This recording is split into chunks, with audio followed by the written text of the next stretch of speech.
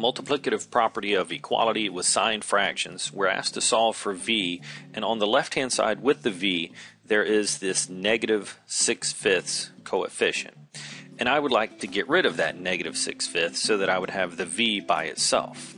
So to get rid of the negative 6/5 coefficient, I'm going to multiply by the reciprocal, negative 5/6. Now I can do that by the multiplicative property as long as I also multiply the other side by negative 5/6. So whatever I multiply on one side, I have to multiply on the other side as well. So the 5's will now cancel on the left hand side.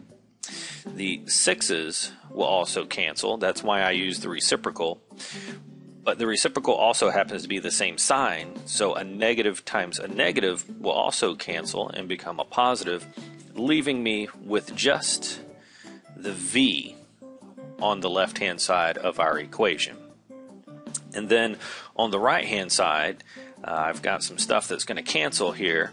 So 6 goes into 30 5 times. So on the top I've got 5 times negative 5, that's negative 25, over what is now 1 times 1.